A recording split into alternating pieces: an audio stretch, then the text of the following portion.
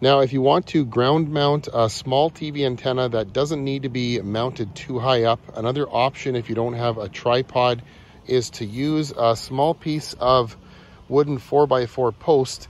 You can either dig it into the ground or just get one of these. These metal post spikes have a cradle that accommodates a 4x4 post. And all you have to do is tap this into the ground nice and level and then bolt the post in. And then after that, you can simply mount a piece of pipe to the wood with a couple of pipe clamps and then mount your antenna on top.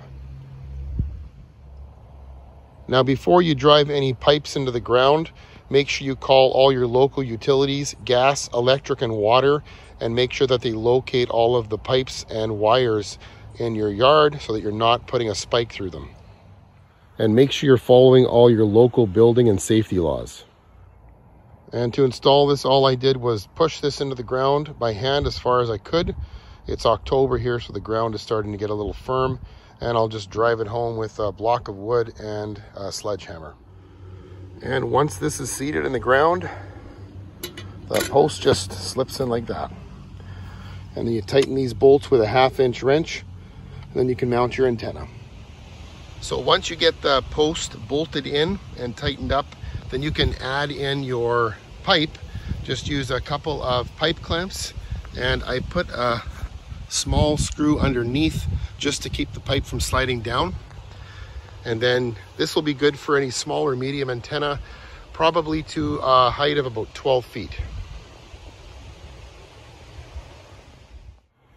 And this is the method that I've used to install 2 TV antennas I use to bring in my local channels.